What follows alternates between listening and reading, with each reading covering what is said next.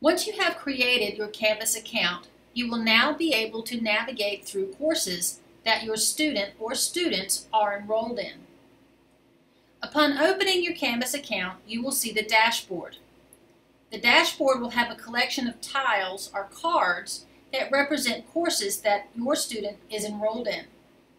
For the purpose of this demonstration, we will only have one card or one class. Your student will probably have several different tiles. On the left-hand side, this is the navigation bar. At the top, you will see the Henry County Public Schools logo. At any point while you are navigating through Canvas, you can click on this logo and it will return you to the dashboard. Account. This is information and various items you can access inside Canvas. You can log out here. You can view notifications from your teacher. This would be announcements concerning due dates, grades, and various other items. Files. This will allow you to view any files that your student has uploaded to their Canvas account. Settings. Settings is where you can find your email address that you have submitted as part of your account. You can actually also add an email address if you feel the need. Observing. This will give you the students that you are currently observing, and again, if you need to add a student to the account, you would put their pairing code in this blank. QR code for mobile login. If you want to use a mobile device, such as a phone or a tablet, you will need to add the Canvas app for Parent. Once you add that app and open it, it will request a QR code. Please go to this on your Canvas account. Now, take a picture of this code and it will log you in on the Canvas mobile app.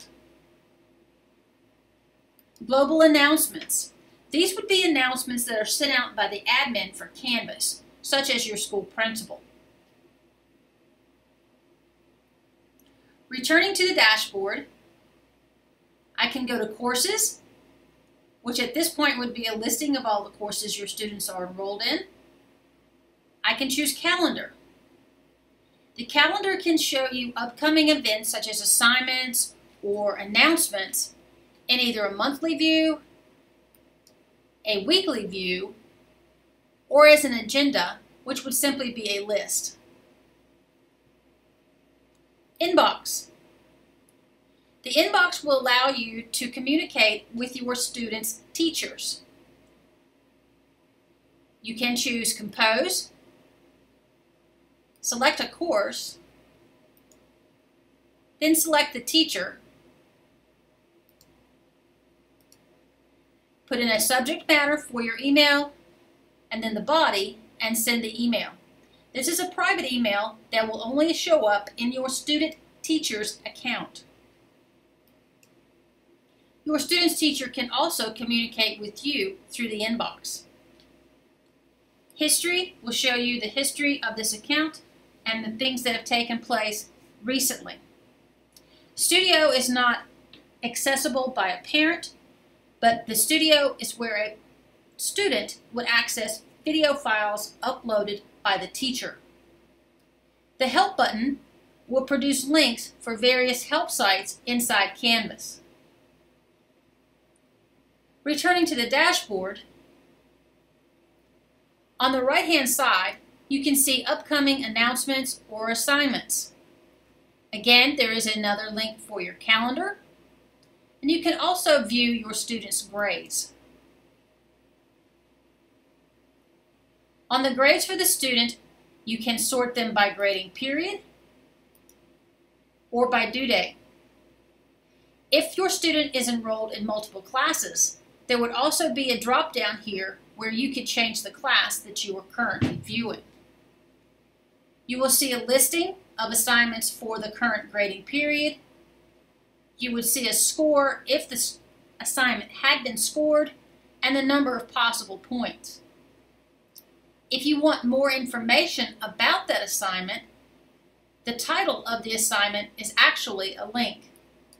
By clicking on that link, it will take you to the details concerning that assignment. Once inside the course, you can return to the home page for that course by clicking Home.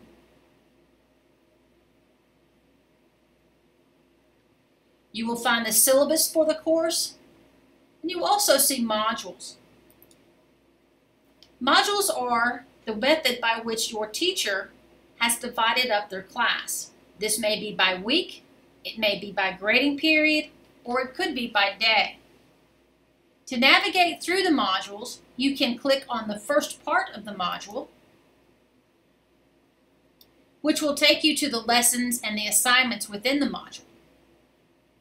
At the bottom of the page, you can choose Next to go to the next part of the module.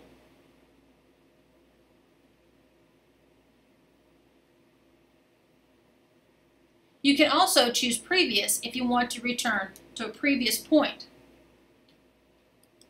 If you want to navigate directly to one part of the module, simply click on that link. Again, you will have another link for grades.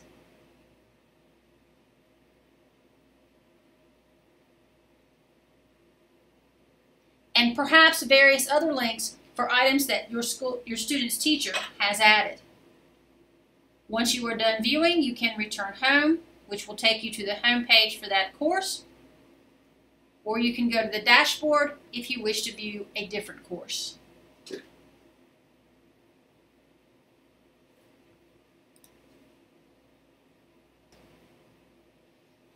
Now choose Observing.